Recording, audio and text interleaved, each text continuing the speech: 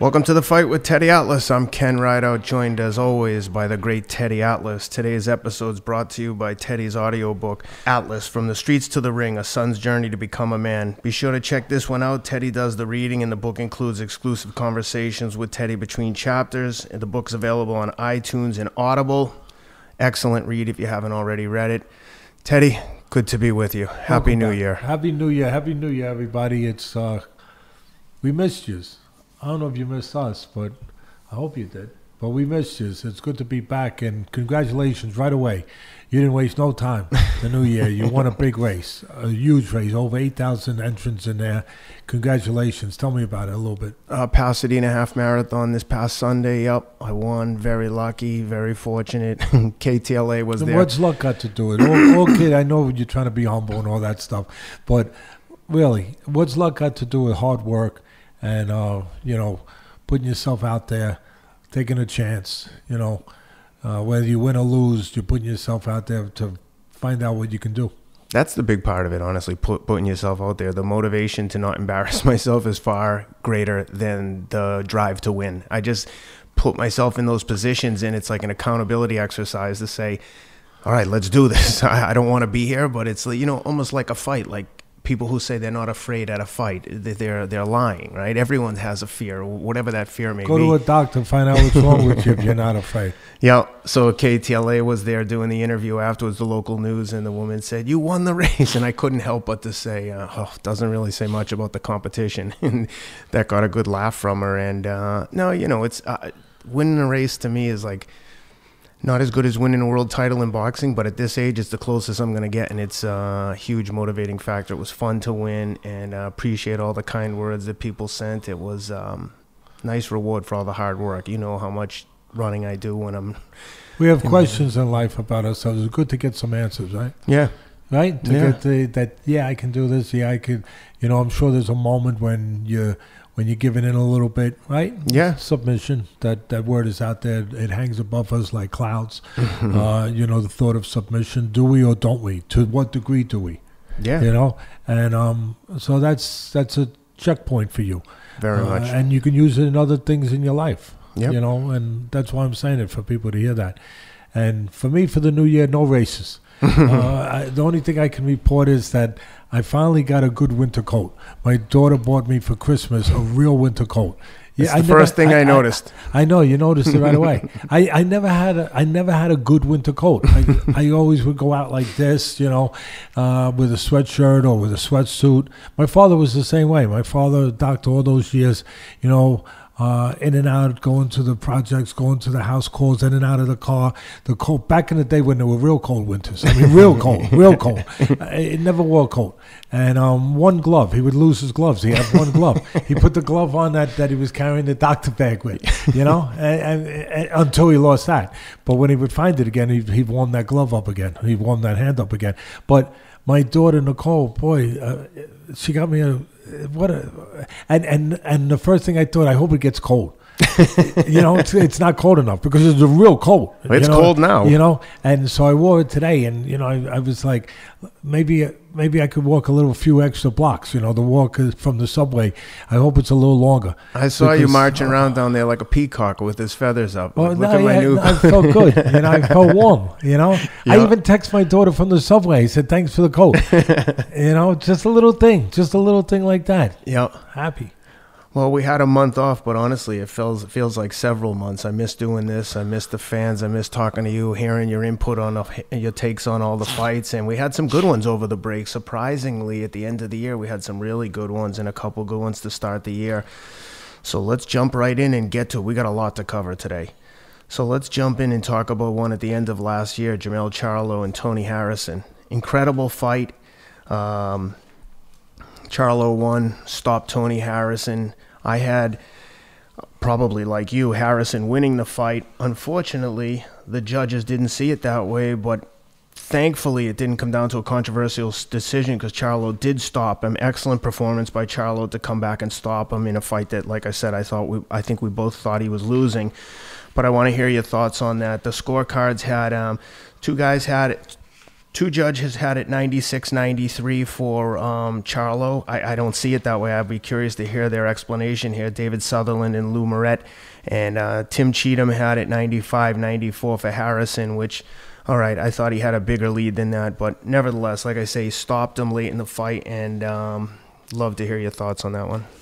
Yeah, look, first of all, the old timers used to say that when you win a title, you automatically improve 30%. Bang. Proof, Exhibit A in a courtroom to me. And for you guys out there, I think you really, I want you to look at this at least. It was present, evident with Harrison. He had improved 30%. He was more sure of himself. He was the champ. And he fought like it. And the first time he fought, a lot of people said that he didn't win the fight. I went to bat for him. He won that fight against Charlo the first time. That's why they had the rematch. He won the fight. He outboxed him. He won that fight. And thank God. I'm always, criticizing the judges here. We hold their feet to the fire. Someone's got to do it. When they're wrong, corrupt, incompetent, whatever the frig it is. But when they're wrong and wrong too often, but when they're right, we praise them. I want to make sure we do that. And I praise those judges when they got it right in the first fight with Charlo and Harrison. And they gave it to Harrison. And here's the rematch. The first time, as I said, Harrison outboxed him. This time, the confidence, the 30% improvement for Harrison. And it showed. And it showed in a way where it buoyed him so much that he forgot that he wasn't a more physical, stronger guy. Because Charlo, that's one advantage he had. The bigger guy, the stronger guy, whatever you want to call it, the more physical guy. And Harrison boxed a little bit, but he took it to him. He backed him up, and he was winning. No, I'm going to change that. He was dominating that fight. Yeah. He was winning that fight big. He was handling that fight. He was controlling. Now, you could say, if I was doing the commentating, I might have been saying, he's playing with fire here. Because it was working. He was backing up the more physical guy where the guy was on his back foot where he couldn't be effective. But he was still giving the more physical guy that chance by being in that chamber, by being in that position, by being in his wheelhouse. But it was working. It was working. It was beautiful. And then it didn't work. Then at the end of the fight, towards the end, he got caught. He got hurt because he backed him up wrong. He let a little gap get there, and there was a little gap. I believe it was a left hook, if my memory serves me correctly. There was a little gap where he could get counted, where he could get caught, where he wasn't keeping it tight enough. He was playing with fire. He was walking that rope, but he was nice when he was walking it. It was, he got a lot of cheers while he was up there. All those stories up there above the earth, and he was walking across that line. That tightrope from the Empire State Building, whatever it was for him, and he was getting cheered, and he was feeling like the king. He was feeling like the champ, and he was. And he made a mistake. He got caught. I thought that it could have continued. The referee, a good referee, but he went down in a bad way. Look, it was a strong knockdown. Yeah. But then he was recovered. When he got up, he knew what he was doing. He was cognizant of what was going on. He was slipping punches. He was weathering the storm. He knew that he had to be on the defense. I would have liked to give him a little time, a little more time. But you can't argue, I guess, because of the way he went down. But that's my feelings. I'm going to put it out there all the time, even if it could be criticized for saying, "Oh, Teddy, he was really hurt." I think I know this business a little bit. Exactly. You know what I mean? We're not, we're not an opera house. I don't want no one hurt. But I also want to see a guy have a chance, like some of the great fighters over the years in this business, come back if it's warranted. And sometimes like that tightrope, it's a tightrope on for a referee to make that judgment. Same thing, it's a tightrope. I remember years ago, I'm going back probably 35, 40 years ago, I was at the Garden with Customato, and we're watching Wilfred Benitez fight Curry. Nobody really knew who Curry was at the time. There was two Currys, and this was the one from the West Coast. There was Donald Curry. He became a world champion. This was Bruce Curry, I believe. And he came in with Jesse Reed, I believe. And he came in from the West Coast. Nobody really knew much about him. And Wilfred Benitez was a great fighter. Still young. He was the youngest world champ ever, 17. Won the junior welterweight title. Then he won the welter and he won the junior middleweight title. And I worked with him for the welterweight title against Palomino. But we were there because Jim Jacobs, Cus's best friend, and later on the manager for Tyson, had taken over his contract from his father. He had bought his contract. So we were there watching the fight, and here he is fighting Curry, and Benitez, again, a great fighter. Youngest world champ ever. Three division, went on to be a 3-division world champ. And he gets caught. And he goes down, and his backside's up in the air. I mean, he goes down face first. The reason why I say that so descriptively is when that happens, it's over usually. And a referee won't even look. Referee will just stop it. Yeah. See, it's incumbent. It's incumbent on the referee, if he's a real pro, to look, not to just react. Not to just say it's over because yeah, it looked bad. But these fighters, there's something special with these special fighters where they find a way to come back. They find a way. They recover. They find a way. The same way as you guys recover in life when devastating things happen. You recover. And some people have more of a capacity to do it. And Benitez, it was incredible. He falls out. But fortunately, it was the great late Arthur McCanty Sr., one of the greatest refs of all time. He was there. He did Ali fights, Frazier fights. He was there. And he didn't just react. He knew what a ref should do. He knew his responsibility. He waited, and he counted, and he watched. And Benitez pulled himself, got his backside in the right position, down, instead of up in the air. And he got himself up. And he went 10 rounds, and each round he recovered a little bit. He was gone. But a little bit, he won the fight. It was incredible. And so this, again, the Harrison fight, I get it. He fought a heck of a fight, but to the credit of Charlo was better too. He was more active. He was more determined.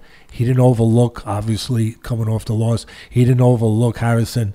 He was better. But the thing that, and I hate there to be on something we just talked about in a pretty positive tone, I got to finish in a negative. The same old crap with the judges. They had, if Harrison doesn't, if he doesn't get caught there and he goes on and he raises his hands, which in his mind he had the right to. He earned it over 12 rounds. He earned it. He fought. He walked a tightrope and he got to the other side and he would have put his hands up in the air. And guess what? He wouldn't have got the win. No. The judges had him losing. Terrible. They had him losing before the knockdown. Criminal. Too strong?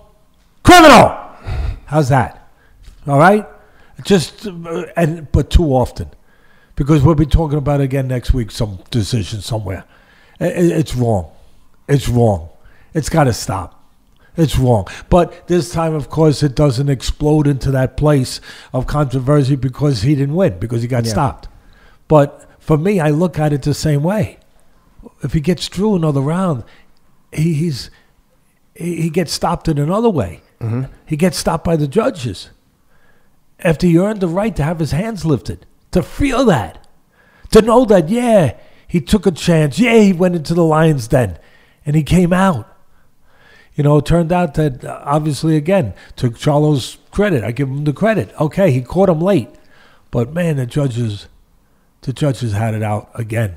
We're going to talk about some even worse judging coming up here in the Joe Smith-Jesse Hart fight, but we'll get to that. I don't want to spend too much time on each fight because we got a lot to cover. Let's move, baby. Come on, you're the runner. Run. Next up, John Pascal and Badou Jack. Story of two fights. Pascal dominating early, Jack coming back late. Both guys were down in the fight. Two judges had it 114-112 for Pascal. He won the decision. Another judge had it 114-112 for Jack. Incredible fight. I mean, potential candidate for fight of the year. Up there in the top 5-6 fights of the year, I think. It was all action, big guys trading big shots. Pascal down for only the second time in his career. What'd you see there? 2 different fights. You saw the first fight where it was all Pascal, first 6 rounds. He hurt Badou Jack. He was well ahead. By the way, after 5 rounds, all 3 judges had a 50-44 for Pascal. Yeah, well, for once they got it right. And I guess they were doing what you're doing. They were wearing their glasses. Or whatever. But their vision was clearer. 2 fights. Pascal won the first half, and then Badou Jack comes and dominates the second half. And both just as dominantly. You know, the way that Pascal dominated the first half, but Badou Jack dominated the second half. But here's the thing. Here's the kicker. That's really, people are going to surprise to hear. I look at my notes. I want to make sure that I bring you what I want to bring you, that I remember. I do the job the right way, I hope. I want to satisfy you. Or I want to piss you off. Not purposely, but saying what I believe should be understood. And sometimes people don't understand it because it doesn't mean I'm right, but my experience tells me that I have a right to say it. And other people can say no, because maybe they look at it in a different way. I want to explain the way I look at it. I want to explain, not that I'm trying to educate someone, but I am to a certain extent, and I'm not trying to do it in as a guy that knows how to make ice cream. I don't know how to make ice cream. I don't want to do it as a guy that knows how to how to treat corns on feet. I don't know how to treat corns on feet. You're not a podiatrist? The podiatrist. That was the name I was looking for. I don't know how to do that. But I do want to talk about and educate a little bit about something that, has been my life. And you still can disagree, but at least be aware of certain things. Be aware. And then there's the other side. There's the dimension of people that don't know, and maybe they want to know. That's great. Right? Again, I'm not perfect, but I know more about that than I do about, what's it called, podiatry? But then there's the others. There's the other group, and you can't win against that group. But I still try because I'm a stubborn, half-Irish maniac, okay? I still try. And that, you know who they are, Ken? And one day we're going to have a segment just for these guys. It's the pom-pom guys. It's the pom-pom, carrying the pom-poms, the pom-poms, There's a lot of pom-pom guys out there. Yep. They're just cheering for the guy because they got pom-poms, and they're cheering for them. No thinking. No, the guy's nose used to be here. Now it's over here after the fight. Maybe he didn't win. No, I got pom-poms. I got pom-poms. I'm on his side. So, you can't, that's tough. But this fight with Pascal and Badou Jack, it turned out to be a terrific fight.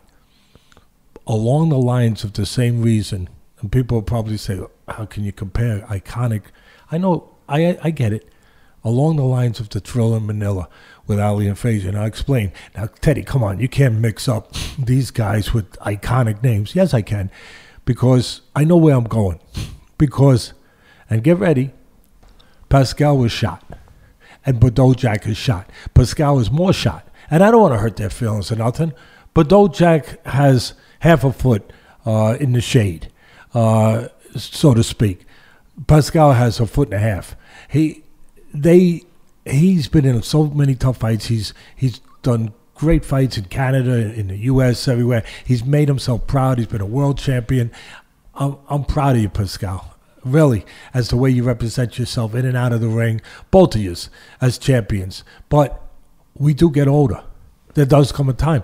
And his skills have eroded. He is a shop-worn fighter. And he was going into that fight. I was surprised that he made it to the distance because his legs, you could see it. You could see the wear and tear on the legs, on the unsteadiness, if that's a word. I make up words sometimes. But the unsteadiness of his legs, you could see it. But just like you could see it, if you're going to be honest about it, with Ali and Frazier. They were shot fighters. Yeah, I said it. They were, compared to what they were past their prime. They were. You want to know the truth? That's the truth. But you know what wasn't past their prime? Their character. They had championship character and will. That was still, but it was trapped inside these vessels, these vessels that were older and eroded and rusty, like a rusty ship.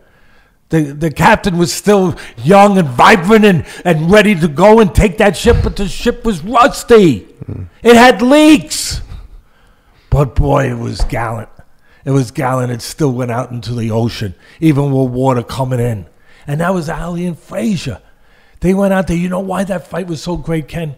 It's an iconic fight. It's a historic fight. It was great because both guys were eroded to the point evenly, eroded to where their skills were so diminished that they were just there to hit each other. So you know what the fight, rather than a great fight, it was a great fight. But you know what it really, if you're going to give the proper description of it, what it really was? It was a brutal fight. Yeah. It was a brutal fight because punches they would have eluded earlier, they couldn't elude. And the only thing that kept them afloat, since I'm using that analogy, the only thing that kept them afloat was this, their great character. And you get hurt that way. And I'm saying that this fight was along those lines in that way, that Pascal has seen his better days. He's definitely in the twilight, and there's more twilight than light in his career. But his character, he got through that first half. He got through the whole fight. But you could see it if you see. If you don't just look and see what you want to see, but if you see and you know what you're seeing. And same thing for Badou, but not to the same degree. And Badou came on and started to wear him down and almost knocked him out. At the end, a heck of a fight, again, for the same reason that Ali Frazier was a heck of a fight, because of their diminished skills, but their heart was still there. Their character was still there. So that's what I saw. I saw probably Badou probably won the fight, should have gotten it. I've seen worse robberies. I'm getting numb. You know what I mean? Yeah, I agree with you. I'm getting numb now. We've seen much worse. I've seen worse, but he probably could have said he won, but I'm not arguing with it. I'm tired. I'm tired. And so Pascal got it. Terrific fight. There it is. Pascal again going on for he'll at least get another payday. I didn't think he'd get through Marcus I'm going to Brown. add one thing here. Yeah, you're right. His character and his experience got him past that, and he dropped Brown to get that win. Yeah, I was at that fight, and I think Marcus Brown didn't take it serious enough. And I don't want to say he was clowning, but he was definitely in there like not focused at times, and he got caught and hurt bad. And he got set up. The experience of Pascal, if I remember correctly, he fainted low with the left hand and came up high with the right hand. Yep. And so trickery, smart, experience, you know, all that stuff. You know, not just throwing punches, not just closing the eyes and chucking punches. Hey, it's about more than that, this game. But I'll say this. I'll put a disqualifier out there. I'll put a warning out there, a warning label out there. Really. Pascal... And I hate to even put this out there because I don't want to make a prediction on someone I respect so much. That's a negative prediction. But we're doing this for people to hear the truth, for people to hear things they might not be aware of themselves, right? That's our job. I think that Pascal gets knocked out his next fight. I mean, that's how you can only run from the devil so long, so to speak. You know what I mean? You can only, sooner or later. And listen, you could turn around, punch the devil right in his mouth. And Pascal has done that. He's done that. That's why he's a champion. He definitely makes entertaining fights. And he does. But I'm just saying that when something's on your tail, it's on your tail. And when that something is called old man time, he usually catches you. You know what I mean? He usually catches you. And he's really close. And I think that you got to be aware of that. You have to be cognizant of that. That Pascal, as much as I respect him, whoever gets him in the next fight is going to have a guy that is going to have a real good chance to win against Pascal because of where he is at this point in his career. Yep, I'm with you. Well, anyway, great fight there. Let's jump to the main event on that card. Gervonta Davis, Yuriorkis Gamboa to start out, fights at 135, a step up in weight for Tank Davis, and Tank misses weight by almost 2 pounds. He weighed in at 136.2, 1.2 pounds over. First of all, he showed up an hour late for the initial weigh-in. Then Showtime and PBC announced they're going to give him an hour to make weight. That becomes 2 hours per the WBA. Now, he has 2 hours after the original weigh-in. But if you're already an hour late, when does the clock start running? The point is, there was nothing he was going to do to miss weight. The WBA was giving him that belt. It's boxing, unfortunately. I'm going to let you continue, but I have to jump in. It's boxing. And, I mean, if IBM ever ran IBM the way boxing runs boxing, it would be IMB. I don't know what that stands for. but it's not what it's supposed to stand for. But go on. I like Tank Davis as a fighter. He seems like a nice kid, but the people around him with the crap they put on the internet and the Twitter fans, and they're like, I put out a tweet that this is crazy. I mean, are there rules or are there no rules, or they're making them up as they go? You wouldn't believe the vitriol that the Davis fans came out with. I'm like, dude, these are just facts. I'm not making this up. He has 2 hours, but when does the 2 hours start from the original? Anyway, the whole thing was a sham. The commissioners left. It was just the WBA there when he weighed in again and made the limit. Like I said, there was no way he wasn't winning that title. And then on to the fight.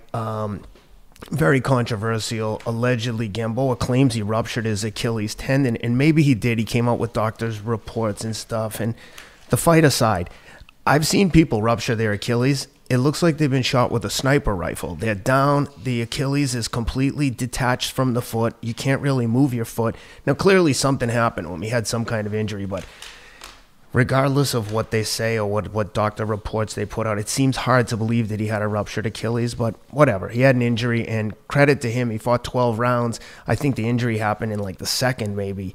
Nevertheless, a fight that Tank should have probably got him out of there, and he didn't. He went 12 hard rounds with an injured Gamboa, regardless of what the injury was. He was clearly injured.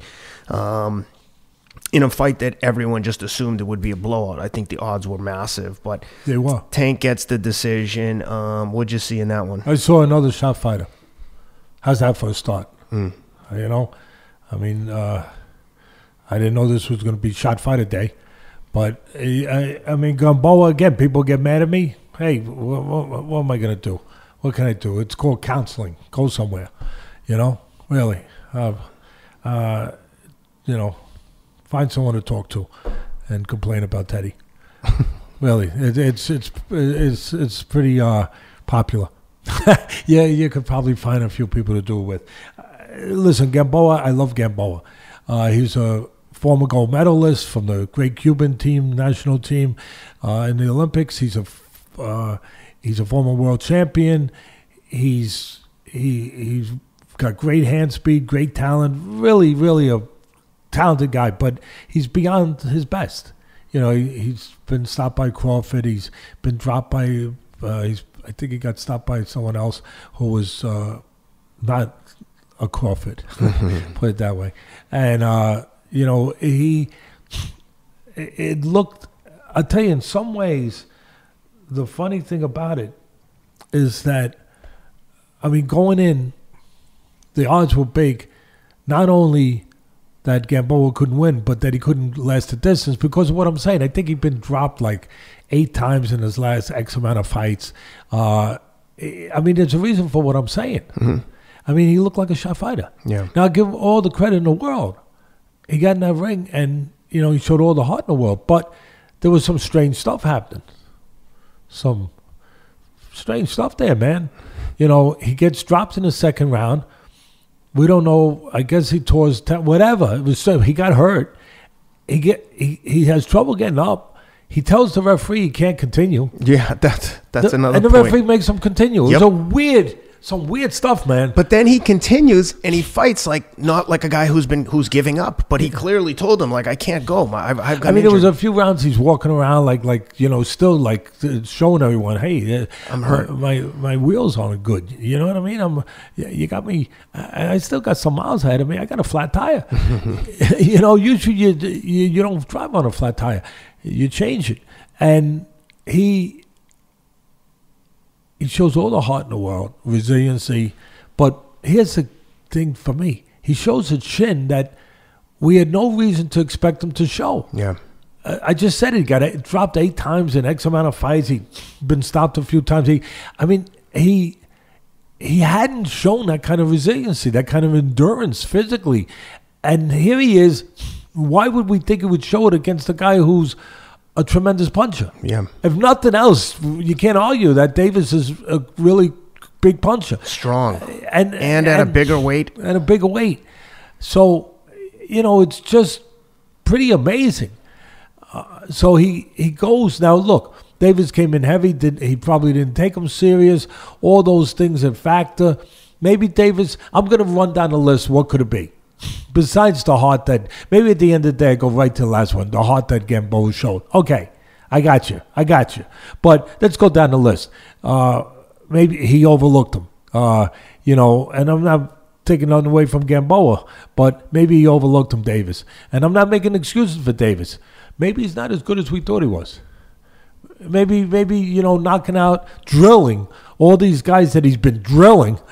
Maybe we got carried away in our evaluation of him. Maybe. Or maybe he got weakened. Nobody mentioned this.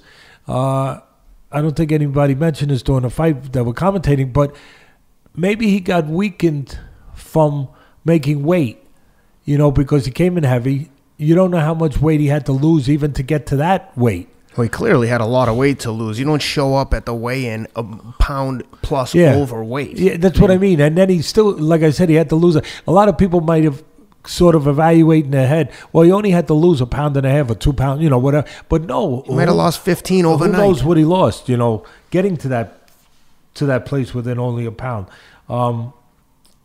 These guys are talking about him like he's a pay-per-view fighter. I just don't see it. I mean, I get their enthusiasm as handlers, but unless he's going to step up massively in competition, like no one wants to see him fight. I know the commentators. Fighters. I was looking for my note. I was trying to figure out what I was wanting to say. That the commentators, instead of talking about that Davis or that he might have been weakened by what we just talked about, they were talking about that the bigger Gamboa was able to handle his punches, which sometimes could be the case. Yeah. But I don't know if they did their due diligence, but Gamboa is not the bigger guy. He used to be a featherweight. So I was confused by that. Wait a minute. Okay, you could say that. Maybe he's fighting a bigger guy that he's able to handle punches from Davis because he's naturally bigger. But he's not. He was a featherweight. He had moved up. Yeah, but the commentators are going to say anything they can to promote the A-side I don't know. fighter. I'm not taking shots at them, but I'm just saying our job is to say everything that's out there, to try to allow people to have their own thoughts at the end of the day, but to have the information to have those thoughts. That's what I'm trying to do. Yeah. And at the end of the day, you could look at all the things I just said. It was surprising that he was able to go with a bad leg. It was surprising that he was able to withstand those punches, everything else. And maybe it's a wake-up moment for Davis that, you can't just hang pelts on the wall knocking guys out, that there's more to it than that. That maybe you have to take a little self-inventory and saying, what else do I got? What else do I got when the power's not going to be there for me? And some days it's not. When the power's not going to be there for me, what else do I have? He knows how to fight and all that, but what else do I have? It can't be, with the better fighters, it can't be just the power. It has to be more. And again, I'm not saying he don't know how to fight. I'm just saying that a win sometimes can serve. It doesn't have to be a loss to be a wake-up call. Be curious to see who he gets next. Love to see him step up big in competition and fight the top guys in the divisions because... Like Lomachenko? I'd love to see that fight. That would be power versus technique versus, guile. Power versus guile versus...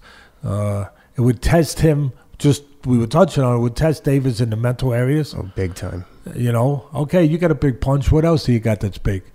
You know what I mean? All right. You know, the power's not going to be enough tonight. Maybe it will, but maybe it won't.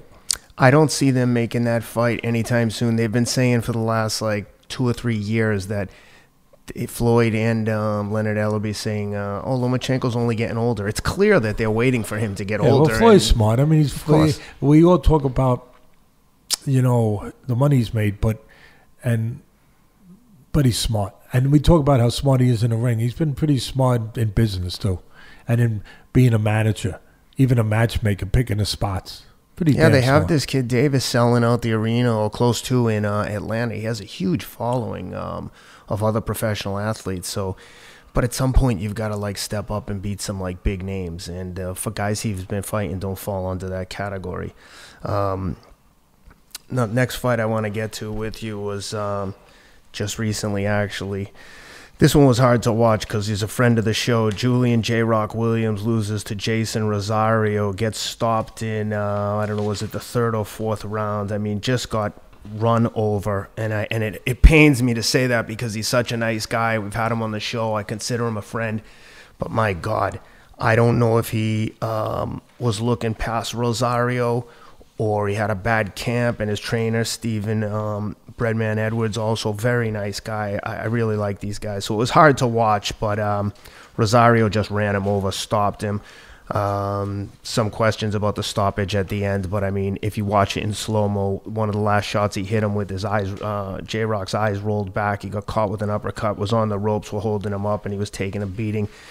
No real protest on the stoppage there, but curious to hear what you think, and then I want to talk to you about the relationship between fighter and trainer when something like this happens, because I was telling you when I was watching the fight, it's so incredibly difficult to watch someone you like lose like this. It's not like losing a basketball game when you're watching someone get their head punched in, and especially in a fight that you think they're going to win. It was just, it's very difficult, emotional to watch when you have a relationship with the guy. So I want to talk to you about the close relationship, which is, unless you've been in that position, is hard to even describe, between trainer and fighter. But first, let's talk about the fight. I mean, I'm assuming you saw what I described, but let me hear what you think. Sorry, 5th round stoppage. Yeah. Listen, we got to know Williams, as you said. We had him on our show. How many months ago was that? That was a while ago. Yeah, almost a year ago after he beat Jared Hurd. So it was, it was when we were still starting up and building. Which, thanks to you guys, we're a couple of floors higher. Thank you. And if you guys like it, we'll keep liking it and keep doing it. As long as you show us the love, we'll give the love right back to you. That fight, see, I look at things the way I look at them. I see the fighters, but I see the stories behind them. I see where they come from. I see where they wanted to go and where they go. How they were before they got there, how they were when they're there. Where they're going and where they are. And what I mean by that is, it reminds me a little bit of the Cancio fight, another kid we had on early. Mm-hmm. We got to know him. Yep. And you've had him over your house. Mm-hmm. Great kid, great family. Most of these fighters are. Mm-hmm. And they come from tough places. And this is their way of getting out, getting to take care of their families, getting to a better place. And that's what's so magnificent about boxing, is that no matter where you come from, no matter who your parents are, no matter, your ethnicity, your creed, your religion, ups and downs, how life has been tough to you, bad to you, whatever. All those things, no matter what, on one given night, if you trained hard enough, if you believed hard enough, you can get in that ring and you can make everything right. You can straighten out all problems. You can straighten out all of the past. In one given night, in 36 minutes, you can get in that ring. And it doesn't matter how small you are. It doesn't matter how you got picked on. It doesn't matter how everybody said you were garbage. It doesn't matter that your family wasn't quite what you want them to be. It doesn't matter that the sun didn't always shine on you. On that night, you can get in that ring, and you can be called champion of the world champion, have your hand raised. And it's powerful, it's special, it's magnificent. And these guys rise up to the moment. That's part of what carries them there. And Cancio, when he did it, he was the Rocky. He was the underdog. Big underdog against, I think it was Machado. Alberto Machado. 20-0 at the end of Southpaw, right? Southpaw. Yeah. Lanky, dangerous had the great Freddie Roach with him, you know, right? Golden Boy superstar. Yeah. So, and what's he do? He upsets the apple cart. Rocky movie, baby. Real life. Mm-hmm. And the same thing, I saw the same thing here with Julian Williams. You know, he upsets Hurt. And, you know, he wins the title. A kid from Philly. Rocky. He had been stopped by Charlo earlier in his career. It was beautiful. And here's the thing in both those fights, why I bring them together, Kenny, is that I saw the Cancio fight all over again in the Williams fight, where Cancio is in there. He's got everything going, what I just described, to have the opportunity to win the world title. He wins the world title, he defends it. Then he fights another guy, a guy that nobody thought anything of. Rene Alvarado. There it is. And Alvarado got touched by the Rocky touch. He got touched by what I just described, that tonight can be my night to make life fair, to make life right, to rectify all the wrong that's been wrong. Nobody owns that. It's up for bid. Every time you get in the ring, for you people out there, same thing in life. Same thing. It's up for bid. Are you willing to bid? Are you willing to put your hand up? Say, I want that. And Cancio was. But on this given night, Alvarado had the same feeling. And he dominated. Hard to watch that one. And tough, but it's along the line of what you're saying. It was so great you brought it up. It's perfect. Because it's human. And these are human beings. These aren't fighting robots. And then in the Julian Williams, we like this kid. As I said, we had him on our show. Terrific kid. Terrific kid. He lives the right life. Everything. And he went in there and he upset Hurt. And now in his first defense, he fights Rosario, a guy that, what was the line? I mean, he was anywhere from 10 to 20 to 1 underdog. I mean, and again, but Rosario, that night, he said, I want it. Because it's open bidding. Anybody can bid on being a world champ, on wanting to be the best. No matter where you come from. No matter if you're 10 to 1, 20 to 1, 100 to 1. Underdog. It don't matter. It don't matter. And I saw the same thing. You with me? Yeah. You with me? Can I get an amen? Amen. I had to do that. I love that. I love being in church with the Baptist churches when it just rises you up. Yeah, okay, get an amen. Amen. And that's what it was. That's what I was watching. That's why I'm describing it this way. It's not just, it's just not lefts and rights. Mm-hmm. And they flip scripts like the Eddie Murray movie, Trading Places. Eddie Murphy. Yeah, Eddie Murphy. Yeah. I'm sorry. That's why you're here. One of the reasons. Many other reasons. Many others. And Rob's going to get that up there. I know it. He's going to put that up there with it. And they, and they, so that's what it was. It was Rosario flipping the script. He said, tonight's my turn. It's open bidding. I can behave. I can feel that I'm going to be a champ. And he felt like he was going to be a champ. He came in there ready. 10 to 1, 20 to 1. I don't care. Underdog. He came in there ready. Now, did Julian lose a little something after winning the title? That's only for him to know. He had a long layoff, almost a year off. But that's only for him to know. He wanted. Did his thirst get quenched? Mm-hmm. I don't know. But all I know is the other guy was thirsty. It hadn't been quenched yet. And he behaved the way Julian Williams behaved when he won the title. Mm-hmm. Again, it's that Rocky syndrome. And listen, there's tangible stuff to this fight too. Rosario, did they overlook him? Did the people with Williams? And I'm not looking to knock no one, but again, my job is to point it all out. Did they? I hate to say didn't do their homework, but were they not aware that this guy, what I saw, that this guy was tall and long? He had a long reach, and the guy could punch because he was built like one of those wiry guys that usually get good leverage, good torque. You know what I mean? Yeah. He could punch. He catch on the end of those punches. He get good leverage, good torque, get everything behind it. And like I said, he had all those physical assets, and he had the confidence. He had the gleam in the eye. That I hate to, from the Rocky movie, but the eye of the tiger. All right, being a little corny over here, but you know what I mean. Well, one side note there, I heard Stephen Edwards doing an interview the week before the fight, and they said that in the build-up for the Hurt fight, Stephen had said to JRock, "Let's bring in Rosario as a sparring partner," and JRock told him, "No. That kid's good. We're going to eventually fight him. I don't want to spar with him if I'm going to fight him in the next 1 or 2 fights. If I win, he's probably next in line." So they didn't bring him in to spar. So JRock knew enough to, this is before the fight even happened. So clearly JRock knew this kid was dangerous. So I have a hard time believing he overlooked him, but you never know. You just never know how the camp went. I'm not disagreeing with that, and I don't know. Yeah. I don't know. We don't know. We're not inside his body, his heart, his soul. But I do know that human beings are complex. They're not machines.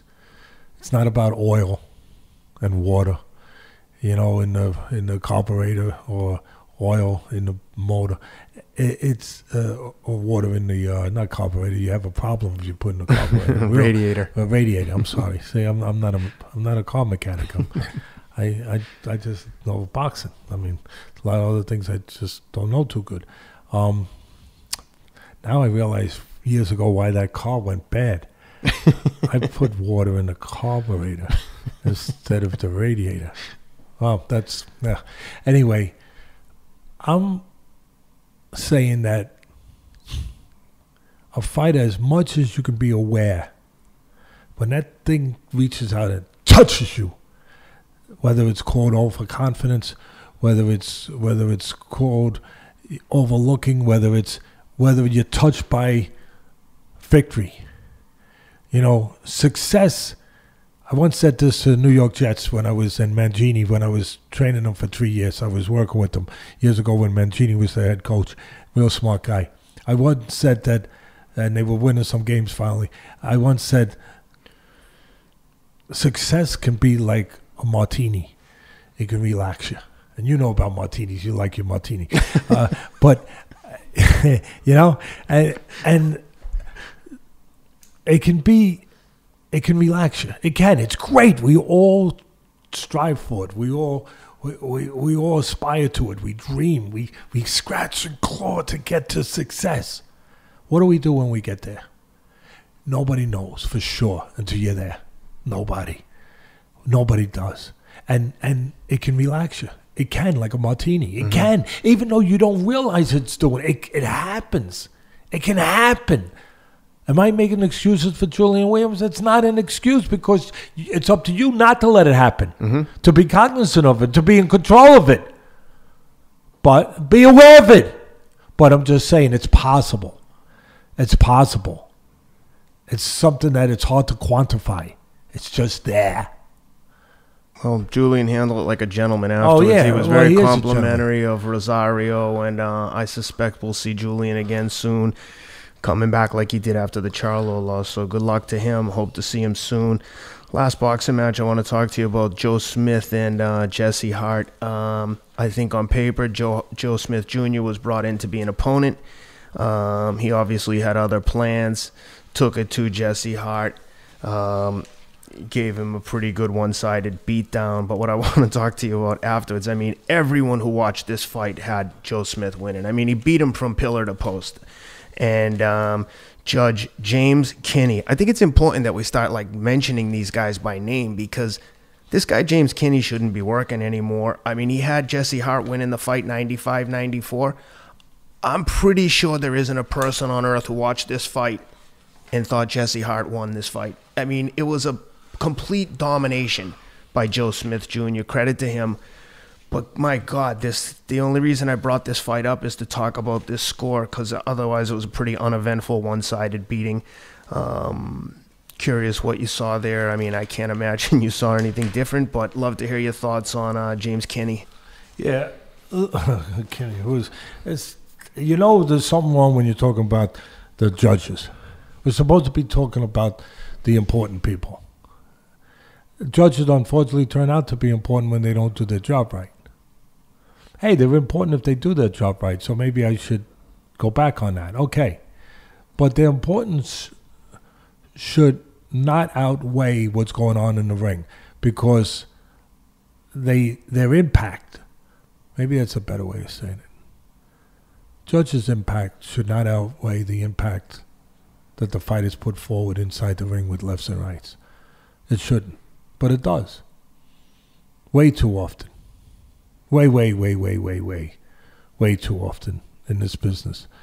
And again, this is a time where it doesn't hurt Smith, but it could have. He took care of business. And fortunately, the crazy thing is we shouldn't be talking about him squeaking out a split decision, because he did what you said. He dominated. But I'm going to go one thing for the benefit of the fighter that you didn't touch on. They'll go, like you said, you made him sound like the ugly duckling. And listen, there are ugly ducklings out there, but, and I'm not, don't get mad at me if you want. Go ahead, whatever. I can't control that. But it's kind of like beauty is in the eye of the beholder. Mm-hmm. All right, Ken? Sometimes you got a gorgeous girl could be a walkway model, runway model, right? And then you have one that's maybe blessed with quite that kind of outstanding beauty that just strikes you like a fighter that doesn't have that outstanding talent that just strikes you, in the ways that we think of talent: speed and finesse and power, whatever, footwork, agility, all those things neon things that we like to get excited about, right? Mm. Right, and the same thing with the girl. We see the beauty, we see the cosmetic part of it. We see that's so easy to see, but we don't see the beauty inside. Mm-hmm. You have to get to know the person. You have to go through situations to see, oh, this is a generous person. This is a selfless person. This is a beautiful person. I didn't realize how beautiful she was. Mm-hmm. Wow. And so we should change Smith a little bit by saying, nobody expects him to win, which could be true. But a lot of people didn't expect him to win, except his people. But this is a guy who has all the beauty. Mm-hmm. He's determined. He's very physical. He's got a good right hand. He punches good with the right hand. Yeah, he can be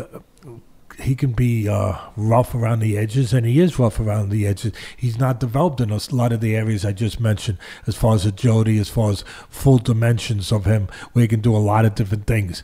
He is a force. He is a wrecking ball that's looking to wreck you. Mm-hmm.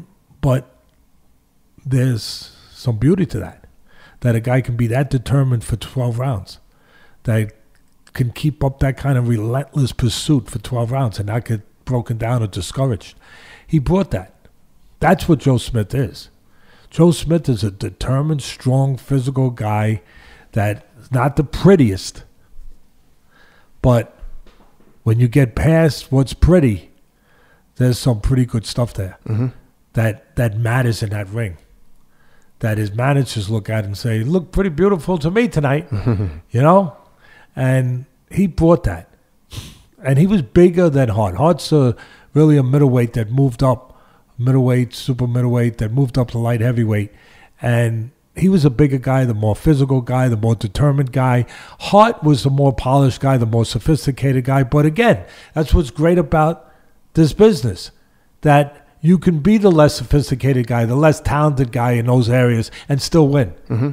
If you have these other assets we just described. If you're determined, if you work hard enough. And so Smith dominates the fight. There's no other way to say it. Mm-hmm. He dominates the fight. And we got to be talking about a judge. So how do you figure that? It can either be incompetence or corruption. There can't be anything else. There's no other. It's kind of like that. When you do the thing, you got different choices on the test. Mm-hmm. It can be there's only 4 boxes, 3 boxes. In this case, 2 boxes. What else could it be? But I would have to argue nobody could be that incompetent. Yep. It would be like if you were a farmer and you were growing apples. And your specialty, you're an apple guy, apple farmer, whatever. And you go out and you start picking watermelons, thinking they're apples. I would argue that no one could be that incompetent. I would argue that you know the difference between apples and watermelons. Am I making a decent point here? Yes. You would know, right? Even if you're an apple farmer, you would know that's I don't know what that is, but it ain't an apple. One grows on a tree and one grows on the ground. It's not a Macintosh. And that ain't no Macintosh. I'm not bringing that to my teacher and putting that on the table to impress my teacher to get a better grade. I heard of an apple a day, not a watermelon a day keeps the doctor away. I mean, you would know what it is. So it couldn't. There's no incompetence that broaches that level. There's not. I feel like you're a boxing judge. You know who's winning to some level. So what is it, Ken? I feel it's like something we don't. No. I'm gonna stay with. It's something we don't talk about enough. It's this game. It's not right because you're risking yourself when you get. It's not right, Ken. It's not right. I'm freaking tired. I really am. Now I'm getting to a serious place. I'm tired. I'm tired of fighting for this, for the fighters. I care about them. I care about the sport. I care about the fans. I care about myself. I care about my family, what they think I stand up for, what matters to me, how I conduct myself as a person. I care about all those things. But I'm tired. I'm tired of caring about a sport, an industry, a business that doesn't do anything for my care. When you care to a point where, I'm not trying to make myself sympathetic, but you get to a point where you put yourself out there, you fight for the sport, you fight for the fighters, you try to rail against what's wrong, injustices, to the point that you hurt yourself. You hurt yourself, that means you're being... Sometimes I wonder, sometimes I battle with this, Ken, where I wonder if I'm being responsible to my family. They come first.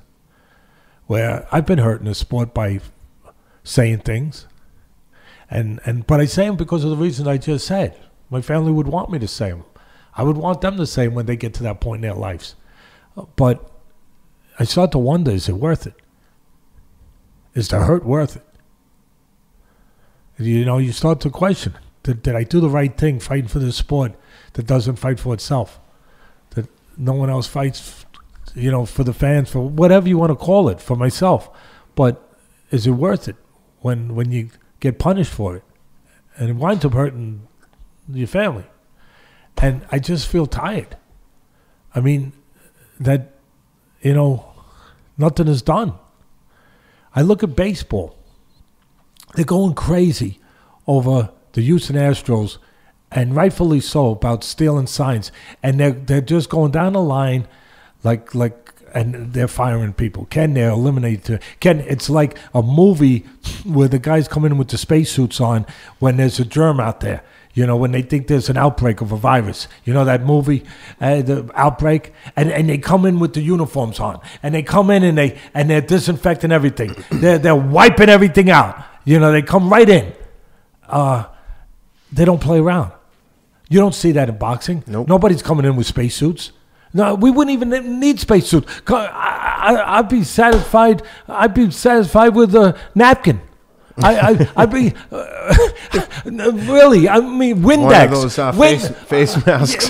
Face mask. A little Windex. Something to clean this stuff up. And you don't see it. And like getting back to the baseball, why are they doing this? Because they have to. Because they have a commission in place. We don't have that. A national commission. Because they have police in place. They have something in place to make sure that things are cleaned up before they get away. That need to be cleaned up are cleaned up. Mm-hmm. That they're straightened out. That they're handled. That they're not ignored. They're not swept under the rug. Why?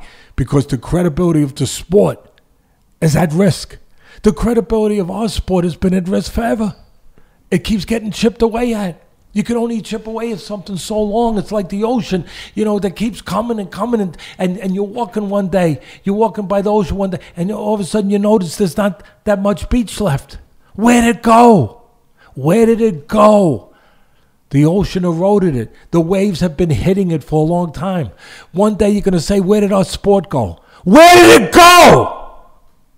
Because these judges were like the ocean. They kept eroding it, taking away from it, being allowed to disintegrate it, to destroy it. What do you want to wait until one day it's not there no more, like the shore, and there's no beach to walk on? I feel like that freaking guy in the movie, that movie where he opened up the windows and said, I can't take it anymore. I can't take it anymore. At the end, I wanted to do more than just rant. I wanted to ask these people something. I don't know. Do you hear me? You can do something. You can. And it's time you do something if you feel that way. Because you're going to see another bad decision next week. Probably in about 10 minutes. I mean, really. You could do something. And I'm asking you to do something. Ken, I'm asking you to do something. You have the power, just like you get down sometimes, you see these awful politicians and you say, what can I do? You could vote. You could vote. You still got that power. You could vote. You could vote. Stop watching them. Start letting them, whether you send letters, whatever, do it with your feet. Walk. Stop watching when you know that the guys are getting robbed and you know it's wrong. Stop. Let the promoters know.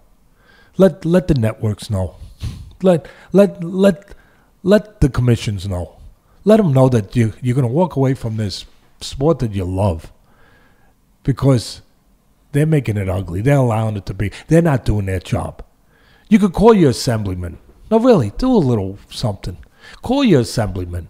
Do you know the commissions are paid by us with the taxpayers' money, most of them, right? Mm-hmm. Call your assemblyman and say, listen, my tax dollar pays. You're my assemblyman. I'm your constituent, right? Yes, sir, Mr. Smith. Listen, I am a big boxing fan. I am tired of watching fights where fighters get robbed and the commissioners who are paid by my tax dollars don't do freaking diddly squat. Nothing. I want you to represent me. I'm on my rope's end. I want you to do something. I want something done. Do something. Do something. Do something. Do something.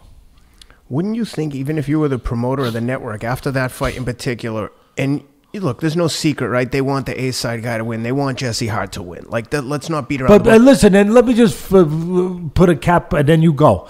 The thing is, he didn't get robbed because at the end of the day, two of the judges got it right.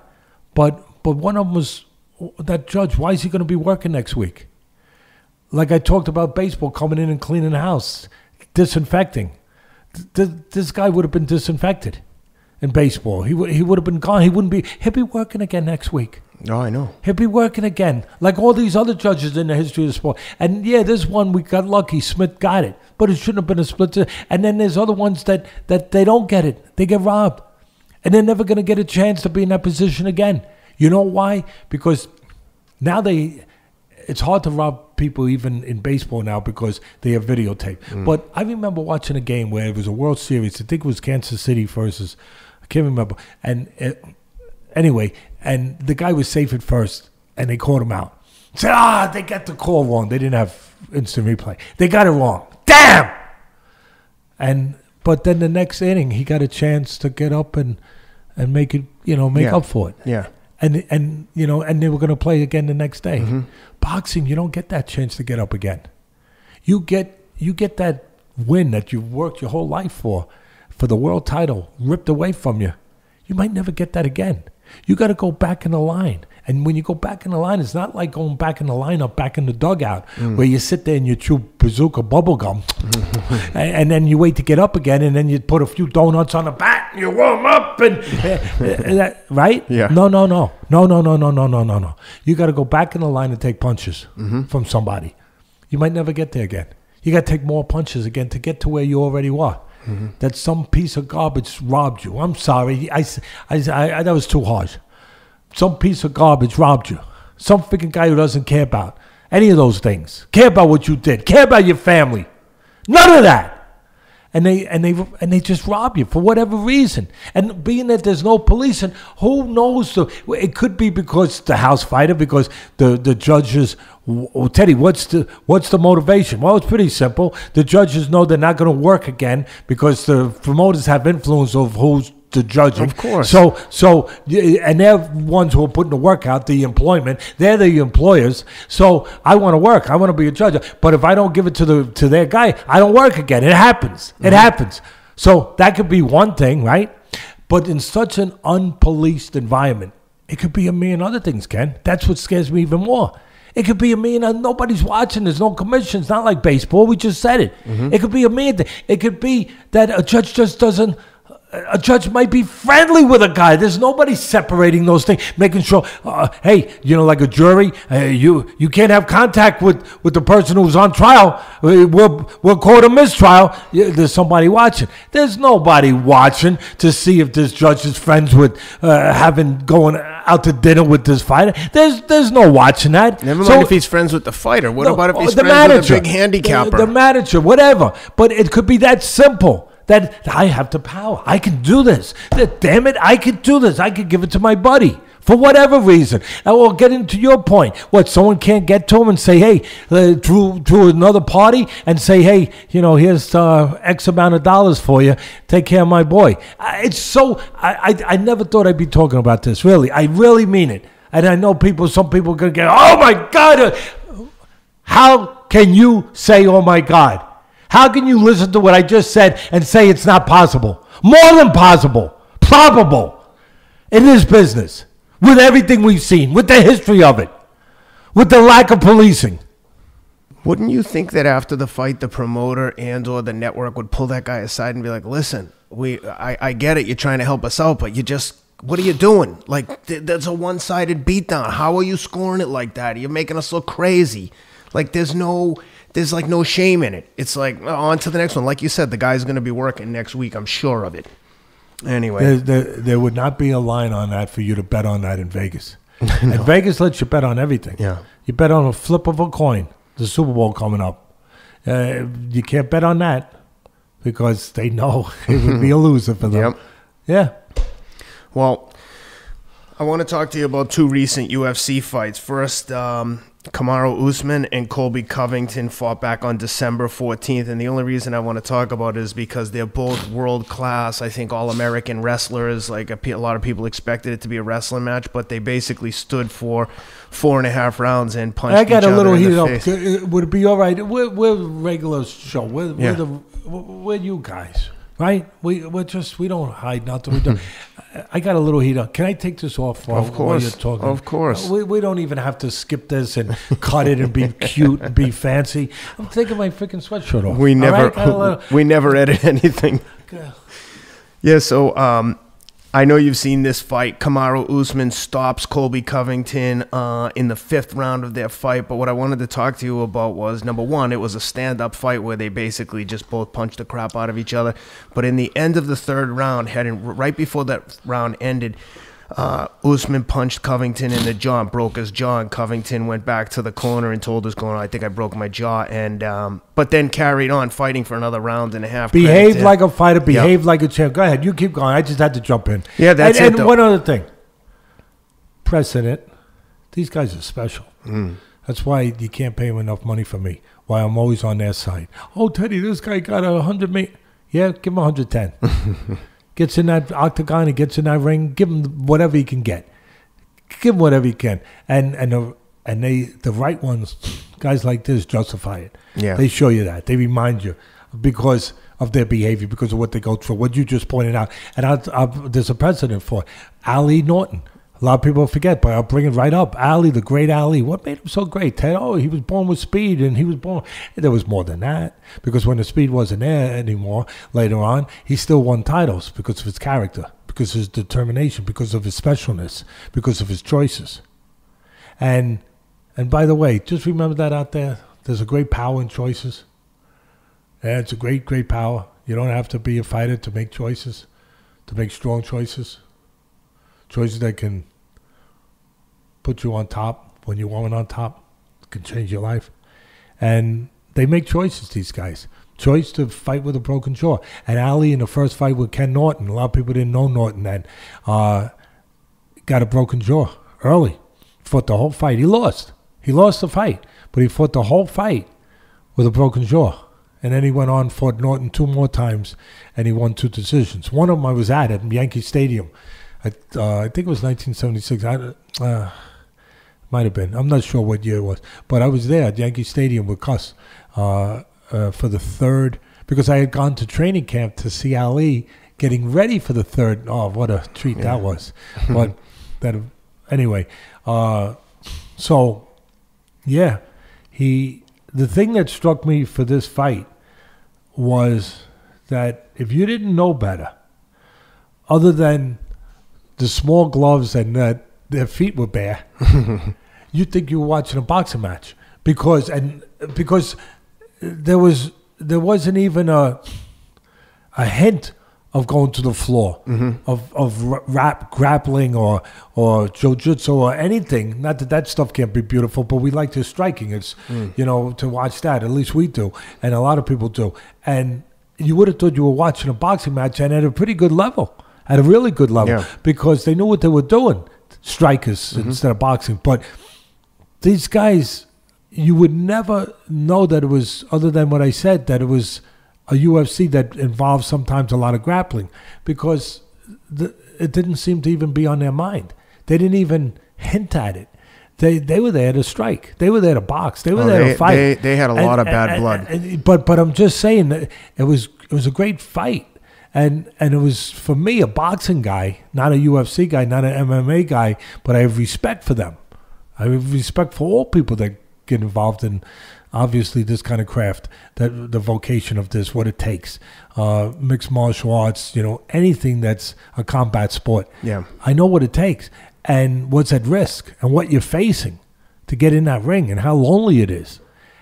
And again, these guys, usually I see it, right away that you're watching, not boxing. You never would have known, other than what I just pointed out, because they were just boxing. They were just fighting. They were just striking. And at a good level, they used their jabs. They were setting up counters. When they went forward the proper way. The fundamentals were there. These were 2 good, solid guys. Usman, he switched hit a little bit like Crawford. Covington was the southpaw. Usman had, again, the dimension to go lefty or righty, either side of the plate, and he did it well, like Crawford does. I'm not saying at that level, but, he didn't really lose anything. They both used their jabs to set up, especially Usman was used. The one big advantage, I think, for Usman, there was 2 things going on there. One was he had some physical asset advantages of height and length that he understood how to use. He had those physical, but otherwise it was an even fight. I mean, this was a really even, great fight. Tremendous fight. And the one other thing he was doing, which was part of their game plan, and credit to them, was Usman, they were going to the body. And I always used to say when I would do the commentary at ringside with ESPN, Ken, going to the body is like, and you're a financial guy, so you'll jump on, you understand this right away. Going to the body is like buying CDs. and putting them in the bank because it's going to get you interest. Not right away, but later on, down the road, a few rounds down the road. Compounding interest. See, the financial guy. It's great to have a financial guy. You know, if you guys need your taxes done, anything, really, just call in. Call in. We'll put it up later on. Call in the number. Call in Ken, and he'll do your taxes for you. Maybe, but if you get us up to, let's see, what number? Give me a number that we 100,000. Get us up to 100,000 subscribers.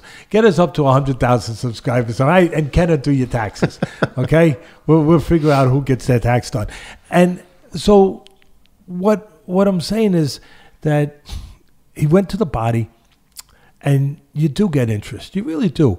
And I think it paid off for him later on as the fight wore on. It paid off for him where he was able to slow down Covington in certain dimensions and catch up to him.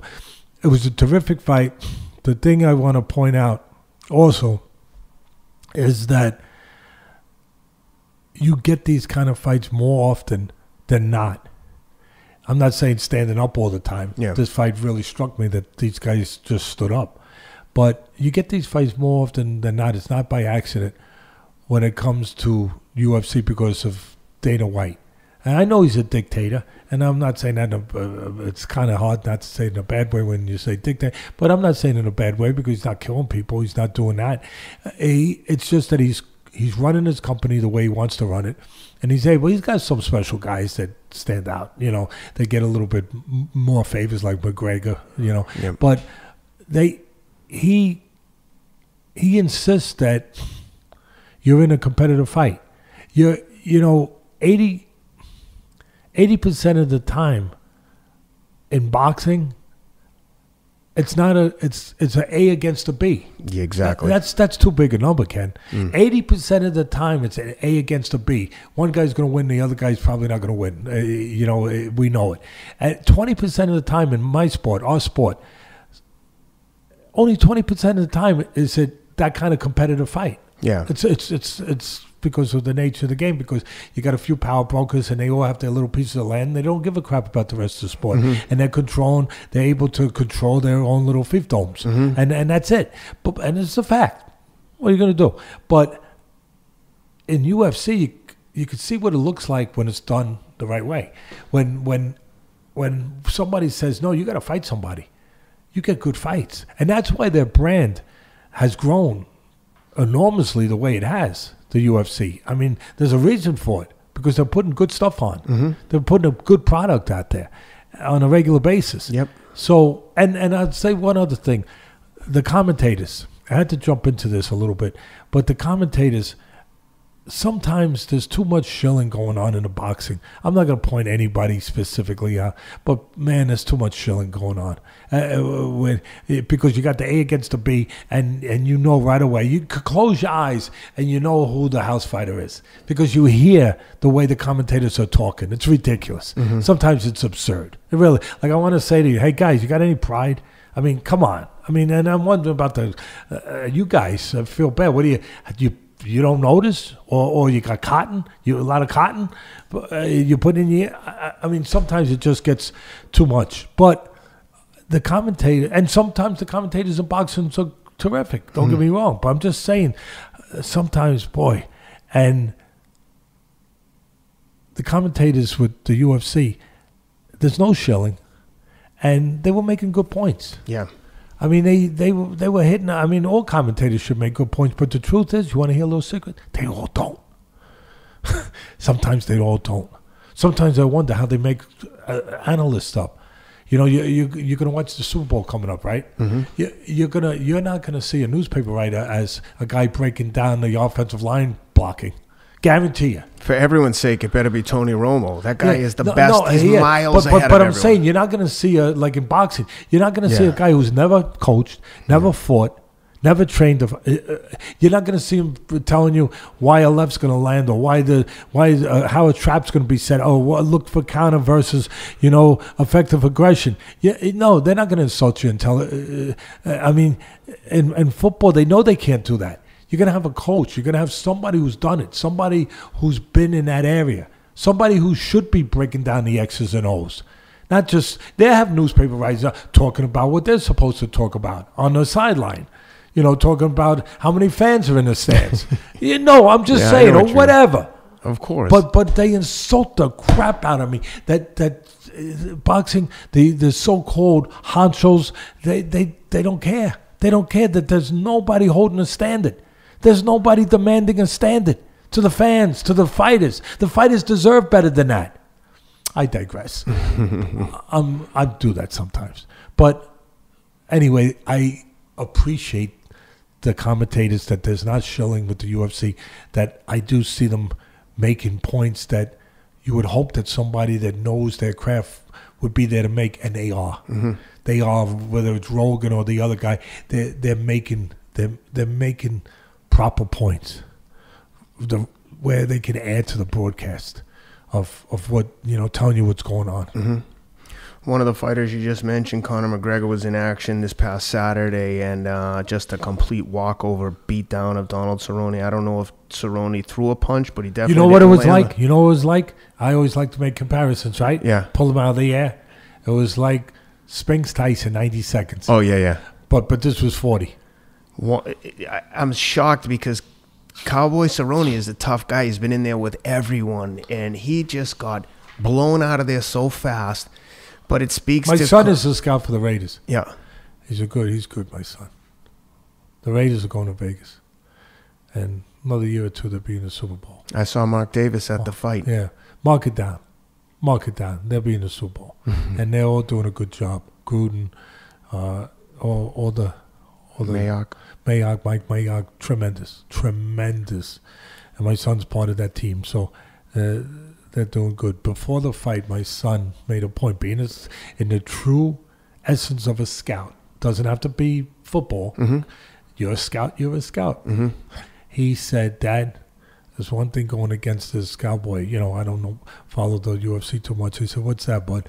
He goes, he fights too much. He's shop one. He fights a lot. He fights too much. And that's going to be where everyone was looking. He goes, Dad, it's like when you point out something. He goes... And, you point it out in a different direction than where people were looking at it to be coming from. He said, McGregor, everyone's saying, he's been inactive, so they're saying Cowboys could win. A lot of people were saying that. And the fight on the line for it in Vegas was very close, mm-hmm. And a lot of people were saying that, McGregor's been inactive, he's made a lot of money, he's not hungry no more, whatever. Cowboy's always fighting, this guy's a veteran. He goes, but this is a time where it's going to work against him, where the other guy's going to be fresh, and this guy's going to be a little worn out. He also didn't make Cowboy cut weight, which people were saying was to Cowboy's advantage because he's a naturally bigger guy. McGregor looked muscle-bound. And they said to him, why are you doing it 170? He goes, I want him at his best. I could make him come down to 155. McGregor's like the Mayweather of UFC. He could dictate any terms. He could fight him at any weight he wanted and dictate how many rounds, probably two. But he said, no, let him come in at 170. No, son, no problem. If you think if that's going to help him, in at the press conference, even Cerrone said, I appreciate you not making me cut weight. I'm happy to fight at 170. But just you mentioned a name, Mayweather. Mayweather, we all know he's a defensive genius. He's one of the great fighters of our time, all that, undefeated. But what we should not miss, what he's also great at, is he's a great businessman. He's a great matchmaker. He's a great manager. He's a great guy at picking his spots. He sees something. Mm-hmm. I remember when he picked Canelo, everyone said, he made a mistake, back then. Yeah. He made a mistake. And he won every round, except for that one criminal judge that had, again, can't get away from it, unfortunately. Again, it's McGregor saw something. To your point, you're saying, he was being a nice guy. I would beg to say maybe it was more than just being a nice guy. He knew something. He knew what we're talking about, like Mayweather does. He knew the advantages, the style, the advantages. And to his credit, he was ready for it. He was smart. He knew that this guy is shop one, this guy is a little shot, this guy's very slow, notoriously slow starter. He jumped him right at the beginning. Jumped on him. And you know what? I got to point something out. He used his shoulder, you're allowed to, of course, the bang, bang, bang. Broke his nose. Broke his nose, right? But nobody teaches these UFCs, in this case, Cowboy, there's a similarity in boxing where a guy try to headbutt you. So you, as a trainer, you teach the guy to turn his head. Look, to turn his head so it's not available to be headbutted. You get your head on the side. I was almost as much as it was. I give credit, and it was magnificent that part of the fight plan was to do that for McGregor. As much as, you know, that stood out in a positive way. In a negative way, it also hit me that, wait a minute, how could Cerrone not be taught to get his head? He didn't keep it there for one hit, for two hits, for three. Like after one, turn your head. You know, get your head out of there. Get your head out of there, bud. Yeah. You know, so I'm just saying. And I can't help it. That's the trainer in me. That I'm watching that and I'm saying, how is this guy leaving his head there? You know, he doesn't know what's coming next. So, anyway, I saw that fight again in the different dimensions. I looked at it. Yeah, McGregor had a great fight plan. He knew what he was up against. He was faster. He blitzed him. You know, it was the blitzkrieg. He blitzed him. He knew he could blitz him. You know, he's... to his credit, you know, he's known as a good striker, but to his credit, he threw a good kick. You know, he threw a nice kick too. He did the thing with the shoulders, and then of course he jumped on him. It was all over, and he pulled it off. But some of the other things that, again, that you don't get credit for, because a lot of people say, well, what did you see? What did you get out of that? You know, really, it was a slaughter. Yeah, what did you get out of it? What did you see? You didn't see nothing from McGregor. Well, that's again where I give credit to the commentators, where someone like Rogan pointed out right away. He said, no. Wait a minute. You get credit. There's other things you saw. Oh, what did I see? I just saw an onslaught. No. You saw a guy that handles pressure. Tremendous pressure, tremendous light. He handles the brightness of the light. That's part of his, we can't overlook that. That's part of his talent, part of his ability. That he takes that bright light the way flowers take in sun to grow, to glow. That's what he does. Yeah, no, that's a good observation. There's a talent to that. So Rogan right away said, no. He showed us how this is a special guy that handled no moment's too big for him. Yeah, he's lost fights, don't get me wrong, but there's a specialness to him that he can handle those moments. He thrives for those moments where a lot of guys shrink. He grows when those moments come. And another thing, a lot of people point out, well, he's getting special attention. McGregor, he lost his last fight. Yeah, he did. He might have lost his last two fights. I didn't look at the record. One of them was a boxing match. It wasn't a conventional fight. But yeah, he submitted in the last fight. But he's one of those special guys, like Tyson and Arturo Gatti comes to my mind, that it doesn't matter if they lose. It doesn't matter. They get to this place where it's about what they bring. It's about the excitement. It's about the theater of the unexpected. It's and the expected, that you're going to get excitement, that you're going to get drama. It's about that. Very few people get that way where you lose, it doesn't hurt your career. McGregor is that guy. All those things are in play that I just mentioned. And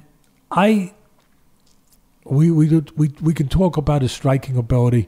We can talk about his game planning, which was all great. We can talk about him handling the pressure. But like I mentioned with Mayweather, one of his talents, you have to mention, and Muhammad Ali, and one other, all great promoters. And I'm going to mention another one, Evel Knievel. Yeah, you didn't expect that one. McGregor has that talent. He's a great bringer of crowds. He's a genius. He's a genius as a promoter. I know some people say, oh, but Teddy, he got beat by, the guy that he lost to was Nate Diaz and Khabib. Yeah, Khabib. Yeah, Khabib's a killer. I get it. But that is not the extent of his full dimension of the appreciation of what McGregor represents. He represents all these other things. Yeah. He's a great promoter. He gets people excited. I mean, to a level that Khabib, as great as he is, doesn't have that capacity. He's Evel Knievel. He's Floyd. He's Muhammad. He's a great promoter. He's Ringling Brothers and Bonham and Bailey.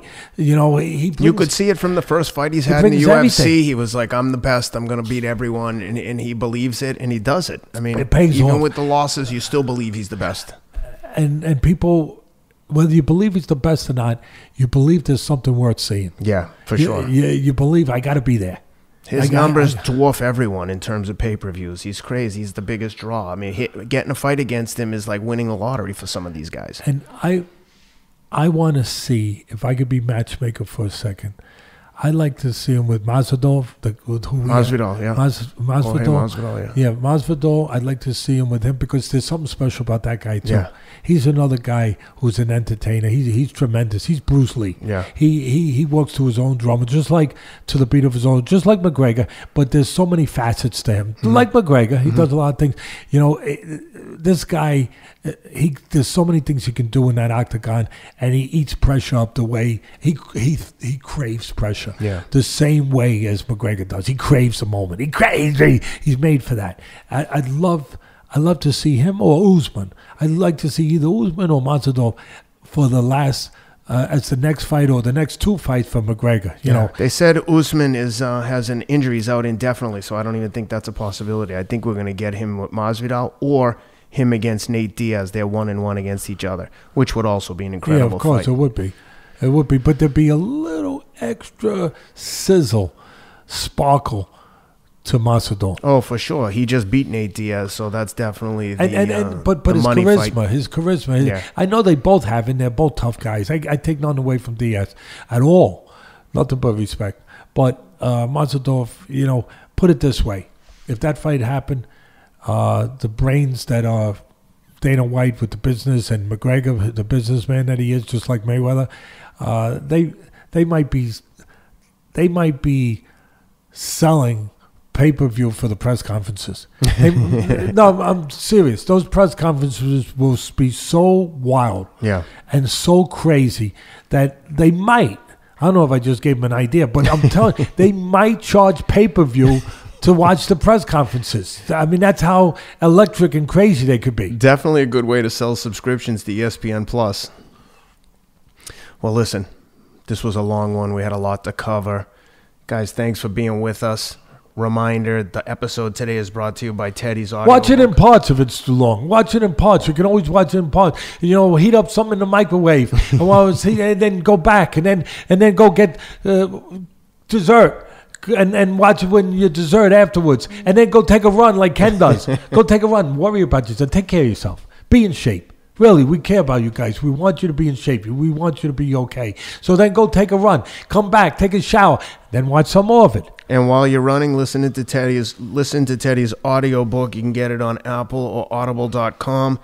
Atlas, From the Streets to the Ring, A Son's Journey to Become a Man. Please check it out. And guys, please take a minute to review the podcast. Leave us a note on Apple iTunes, comments on YouTube, whatever you like. We appreciate all the support. Thanks for being with us. See you again soon.